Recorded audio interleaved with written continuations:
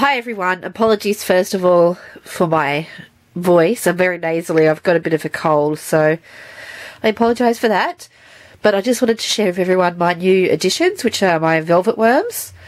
I've followed the advice of others and done a bit of research and purchased a wine cooling fridge. So it's just a second-hand wine cooler. It's fairly deep that way. I've got it set between 16 to 18 degrees Celsius because I've read up that that's the ideal temperature for them. So I've got the cold room written there.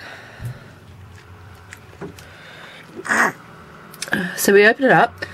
I've got, up the top here, I've got a container full of water to keep the humidity up because they like high humidity.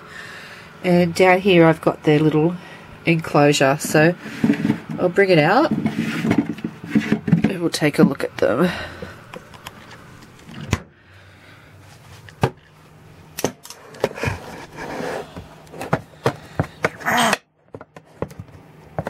Take the lid off. Okay.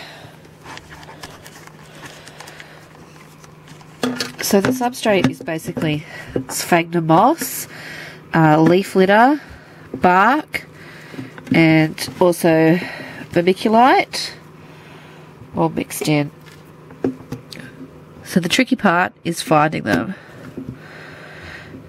So I'm just going to pop the camera down for a sec and sort through them.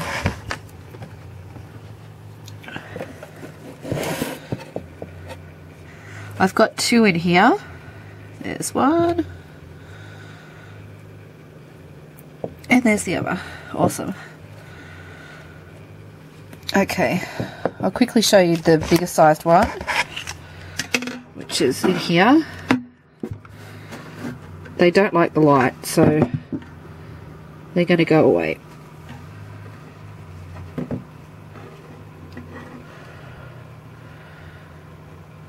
It's hard for this camera to pick anything up, but they're just gorgeous colour. Beautiful blue legs. This is the larger one of the two that I have.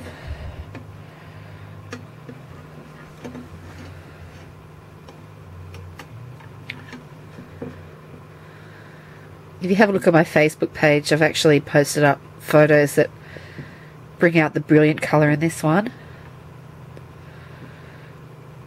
Now they're strictly carnivorous. And they're very ferocious hunters. They spit out some venom that takes down their prey. They've actually been known to eat funnel webs, but in captivity these guys have been fed on wood roaches and crickets.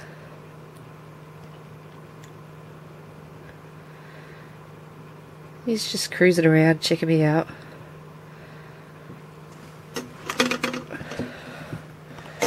Encourage it to go back.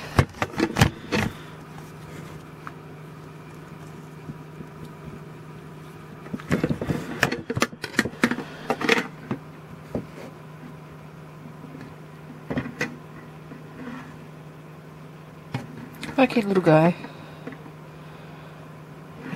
It's a two-hand job. I don't know if you can see there.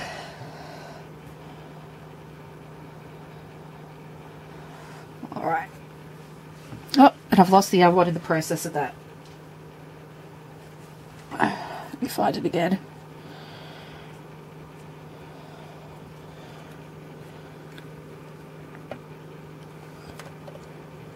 There we are.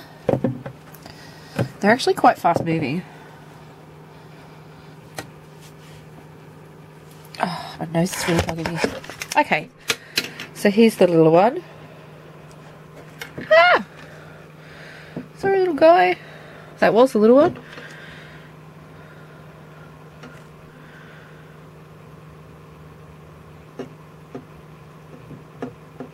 So it's a bit smaller.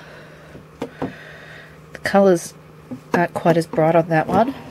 So they like their, because they're from the rainforest, they like to be kept moist and cool. So hence the reason for the wine cooler.